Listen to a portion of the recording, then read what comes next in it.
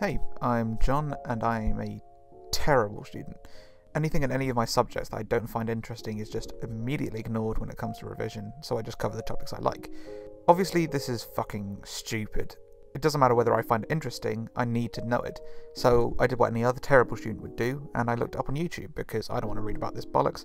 I'll just get some attractive person to tell me about it while I half pay attention, probably on Twitter or something, hoping it sinks in subconsciously.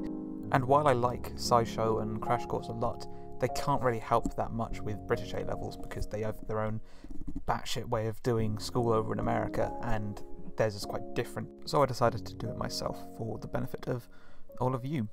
I mean, I'm actually doing this for my own benefit. I get to write my notes out in a script and then read them out to an imaginary audience for meaningless numbers of a webpage. Anyway, enough self-loathing, time to get this started. And just a quick disclaimer, this is not in any way meant to replace revision. Just because I'm incapable of it doesn't mean that you are as well. This is meant as a mildly entertaining way to cover the very basics. Watch these videos and do nothing else and you'll barely scrape a pass. Like me. Anyway, first up is On the Wild Side from Biology. So this one is on the environment and bollocks like that, but it has its moments, mainly the pictures of the polar bears. So, we've got abiotic and biotic factors, which affect populations, how ecosystems are always changing, that wonderfully dull area of succession, and the main reason life as we know it exists, photosynthesis.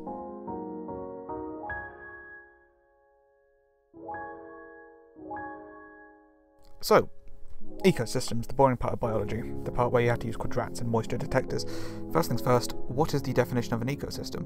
Well, why don't you try and shout out the answer at your screen at home? Just kidding, this isn't fucking Dora the Explorer. Ecosystems are biological communities, including the organisms living there and the physical environment in which the organisms live. But John, what determines the kind of species that proliferate there? Why haven't you Shut up, bitch, I was just getting to that. Ecosystems are usually governed by the two biggest factors since the X, abiotic factors and biotic factors. So, what the fuck are they then? Abiotic factors. So, these are the factors that aren't due to living creatures. For instance, solar energy input, which couldn't give a single shit what algae in a pond would want, the climate, which doesn't give a toss about Mr. Leopard's life, and topography, which actually does care. Just kidding, you're a fleeting speck of dust to the mountains. And then, of course, there are biotic factors. These are the ones caused by living beings, which actually do give a shit, sometimes literally. So, for instance, grazing, disease, parasitism, all that jazz, competition, that's the big boy. All of these are usually density dependent. Biotic factors affect organisms, but they also in turn affect biotic factors. It's like a circular human centipede. So, we know what abiotic and biotic factors are, so you can kind of assume the effect that they have on the kind of community that arises. If there are plants that only grow in relatively moist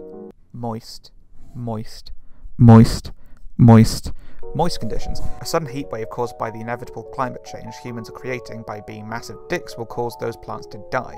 These plants dying means that herbivores grazing on them will also begin to die out, which then causes secondary consumers to die out, all because you insist on having a stable source of electricity to watch YouTube videos instead of doing actual revision.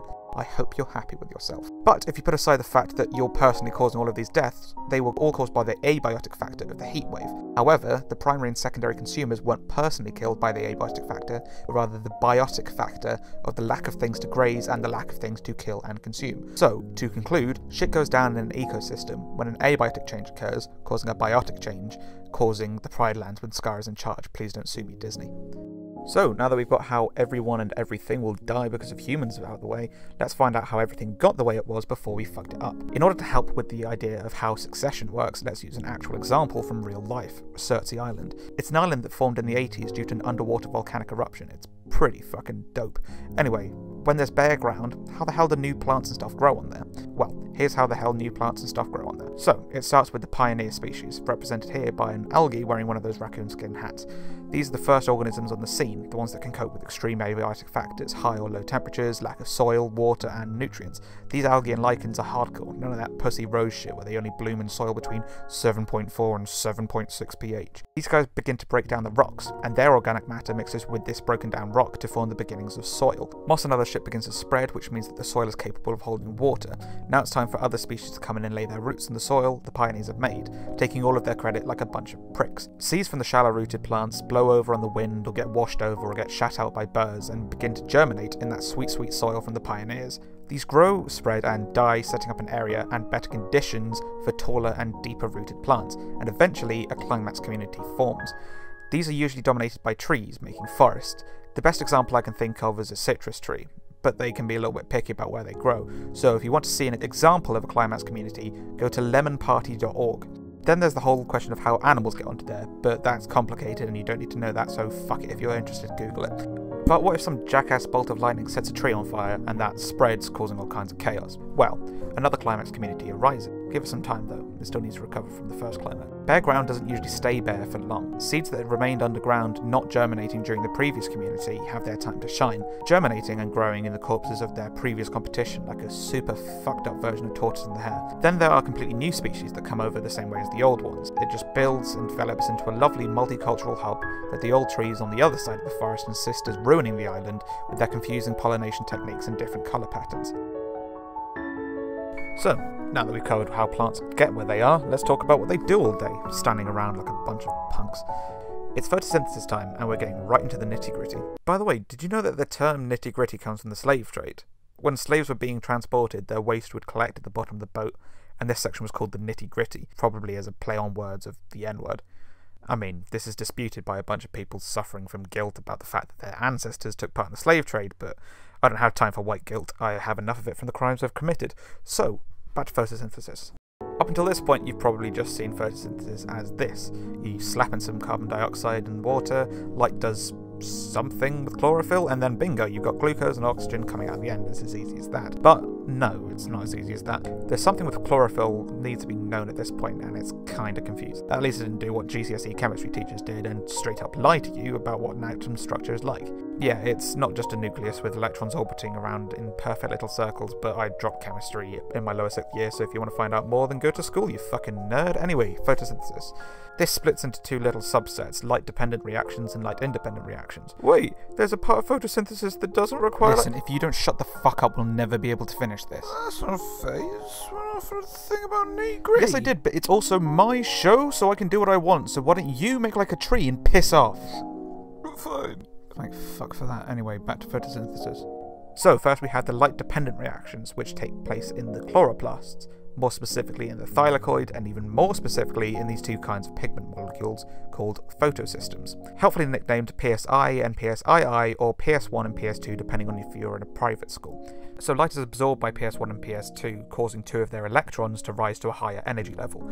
These molecules are now referred to as excited, and the electrons leave the molecules and pass along a series of electron carrier molecules, all of which are embedded in the thylakoid membranes. As they're being passed along, they are letting out energy. The ones from PS1 are off on their own thing, which we'll be coming back to in a minute, but for now we'll focus on PS2. PS2's electrons also go down the electron transfer to the PS1 molecule, replacing the ones that were lost and releasing energy along the way, which is used to make ATP through the process of photophosphorylation. It's a very hard fucking word to say. Photophosphorylation.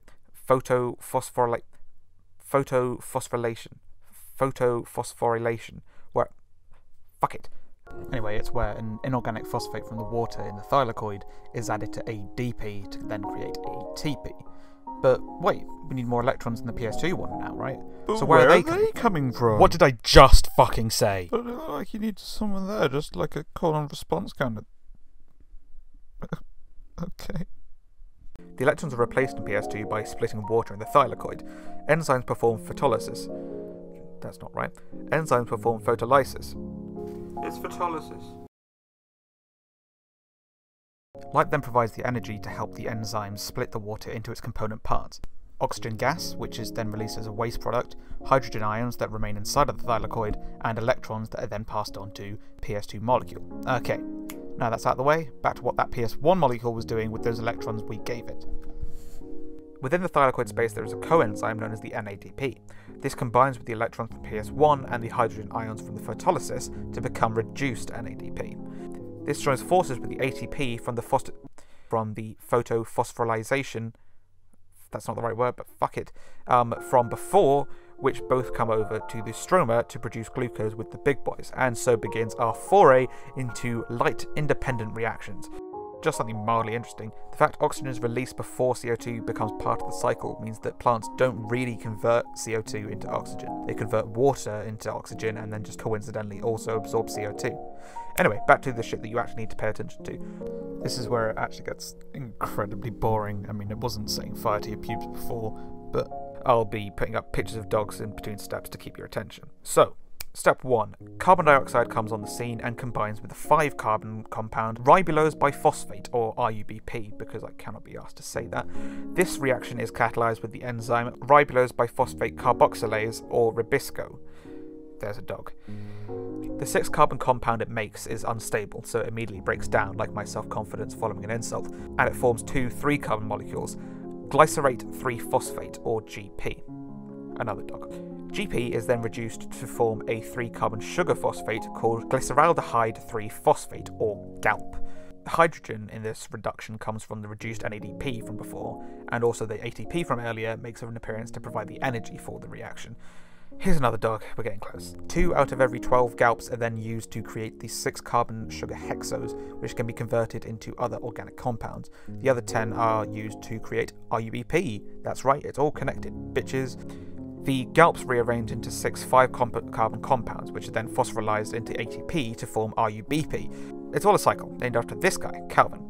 So, there you go, you have the building blocks of glucose. Photosynthesis is done. So, now that we're done with photosynthesis, that means we're done with everything in this topic. Well, I mean, there's climate change and shit, but that's just saying, yeah, it's real, over and over again for like 15 marks. So, concluding, we know about abiotic and biotic factors, how algae are heroes who pave the way for all other life, and how photosynthesis works. So, until next time, depending on how this is received and whether I can be asked, this is goodbye from me. Any nice and helpful comments will be appreciated, and anything resembling criticism will make me cry. Okay, see ya.